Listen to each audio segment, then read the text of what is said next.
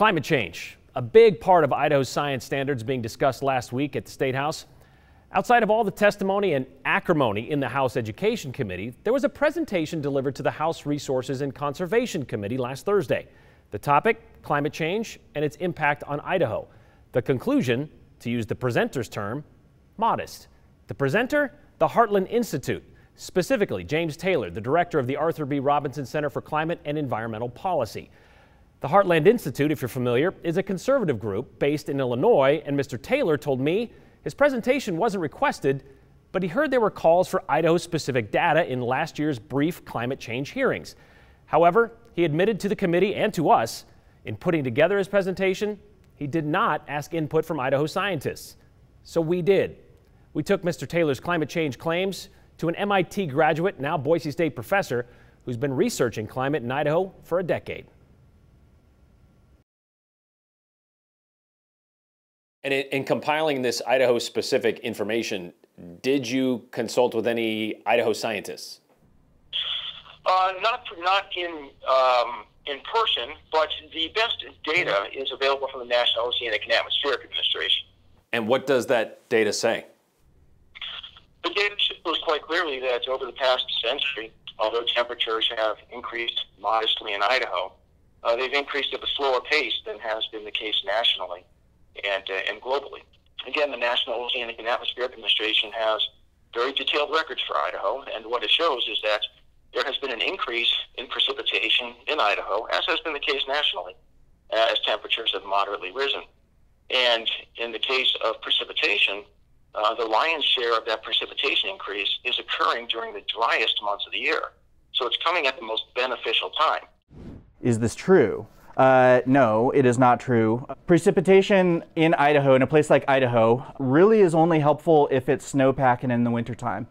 And so when you pair in any increases in precipitation with warmer temperatures, it's particularly problematic because it means that more precipitation is falling as rain rather than snow, which creates a situation in which we get earlier runoff, increases the likelihood of floods, and also that water ultimately, because it doesn't wind up in snowpacks, is unavailable for irrigation later on in the season when it's really needed by the crops.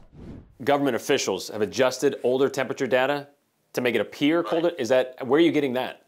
If you look at their data that they had reported previously, they reported temperatures that were not as cold back in the early 20th century as they now claim was the case.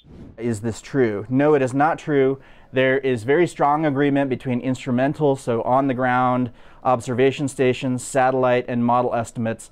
All of them show consistently that warming is increasing in the past decades.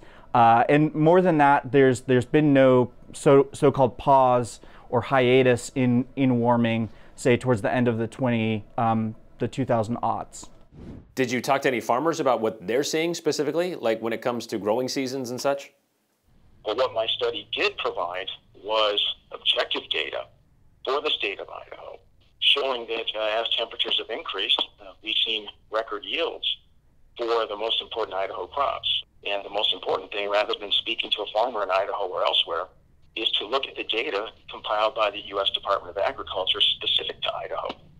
And it shows that crop yields are growing, increasing year after year as the climate warms. That's a wonderful thing. Is this true?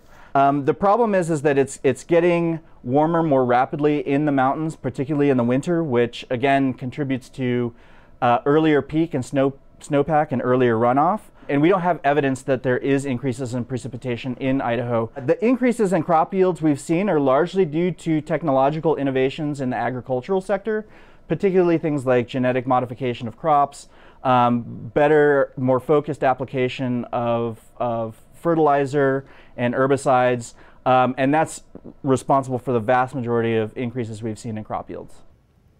Mr. Taylor, who is not a scientist, wanted to make clear his presentation wasn't an argument about what will happen. He wasn't speculating, simply offering up a composition of facts. Dr. Flores, meanwhile, hopes presentations like this will lead to more conversations about climate change between lawmakers and actual Idaho scientists. That's the same sentiment we heard from Representative Elena Rebel, Assistant Minority Leader and member of the Resources Conservation Committee. She sat through Mr. Taylor's 20-minute presentation last week, and she offered this take on his conclusion that Idaho has seen modest effects of climate change and is actually benefiting from it. She said, and I quote, "I was very disappointed that while our own Idaho scientists were denied an opportunity to present their full conclusions to present to committee, Mr. Taylor, an out-of-town lawyer whose statements were not supported by any Idaho scientist, his conclusions fly directly in the face of every piece of data and reasoning I have ever heard from an Idaho scientist," end quote. I also reached out to GOP leadership on the committee and have yet to hear back on this. Rubel hopes for a full committee hearing on climate change, complete with scientists from the Gem State. We'll see what happens.